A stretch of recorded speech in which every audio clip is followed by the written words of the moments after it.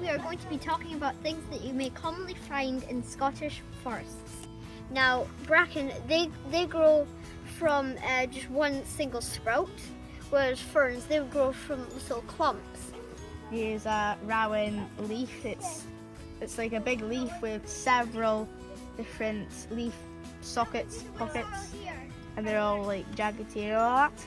The rowan keeps bad spirits away like witches. Every morning with Wild Things, we looked at the compass and where the wind was coming from and where the sun was.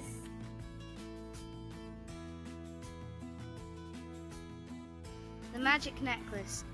Once upon a time there was a fairy called Zoe.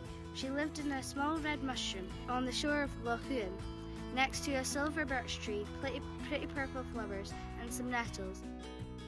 Wild radio! Wild radio! Where did you look for the wildlife? We lifted up stones and seaweed and looked carefully in the pools. We found shellfish like winkles, mussels and limpet. We also found big and small crabs. What was the most interesting thing you found? We found shrimps and a jellyfish. Wild radio! Wild radio!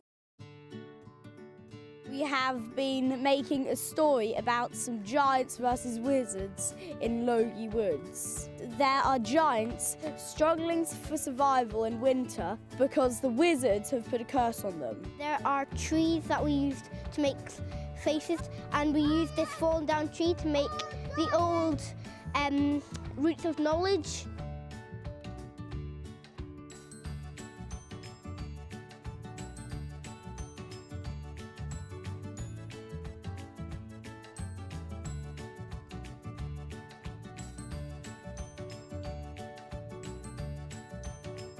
Since we started Wild Things, we've been finding feathers, and when we did find a feather, we thought there was a bird out was a seagull, and we called him Sidney. And we thought it was a black-backed gull. It looked like this, and this is a model of seagull.